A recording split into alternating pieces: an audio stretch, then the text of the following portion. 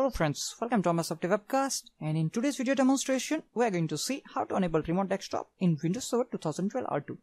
In Windows operating system, we have a feature named remote desktop that allows you to take control of the console of another computer over a LAN and in configured enterprise over a WAN. The remote desktop features allows you to use all the remote computer's programs, files and network resources as if you were sitting right on the computer itself. To access a real computer via remote desktop, you must have the administrative rights of the remote computer, or you must be a member of remote desktop users group, and the remote desktop features on the computer must be enabled. Remote desktop protocol works on TCP port number 3389. You can change it by modifying certain registry entries. To enable the remote desktop features on the target computer, you must have to follow certain steps to do that. And for the purpose of this demonstration, I'm using this Windows Server 2012 R2 Data Center Evolution Edition VM, and on that, open Server Manager, then click on Local Server. On a Local Server Properties, you can see the remote desktop feature is currently disabled. So click on it, and let's select Allow Remote Connection to this computer. Select this radio button.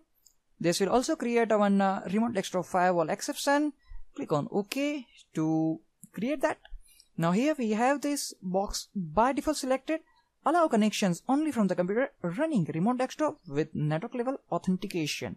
That means computers earlier than Windows XP Service Pack 3 are not able to take a remote desktop of this computer. Now click on select users. Now as you are seeing, our administrator already has access to take a remote desktop of this computer. If you want to add another user, that time you can select it from here.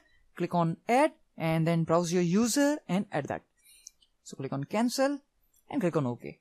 Click on apply to enable the remote desktop feature on this computer and click on OK. Now let's open the firewall. Type firewall.cpl command and this will open Windows Firewall. As you are seeing, we are currently connected with guest or public network profile. Okay. Now click on allow an app or features through Windows Firewall and find remote desktops entry. Here we have a remote desktop entry, and for private profile it is added as an exception. For public profile it is not added. So let's select the checkbox, and that means now we have added the exception for remote desktop protocol for both private and public profile. Click on OK. Click on advanced settings, and under that click on inbound rules and find entry for remote desktop. Okay, here's the entry for remote desktop, and click on protocol and ports, and here as you can see the protocol type is TCP and the local port will be used is 3389. Click on OK and click on OK and click on close to close the firewall console. Now the IP address of this our computer is 192.168.0.5, and for the testing purpose I have another VM that is running on Windows 10 Enterprise Evolution Edition. And let's check the IP configuration of this computer and type ipconfig. As you are seeing, the IP address of this computer is 192.168.0.10, and let's take a remote desktop of our Windows Server 2012 R2 computer. Type mstsc and hit enter. This will open remote desktop connection application. Here you have to specify the IP address of the remote computer, and in our case it will be 192.168.0.5. Now click on connect. This will ask for enter your credential.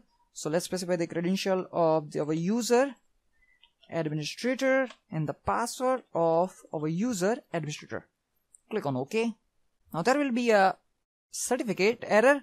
The following error were encountered while validating the remote computer's certificate. The certificate is not from a trusted certificate authority because the certificate is self-signed certificate. Click on yes to accept it.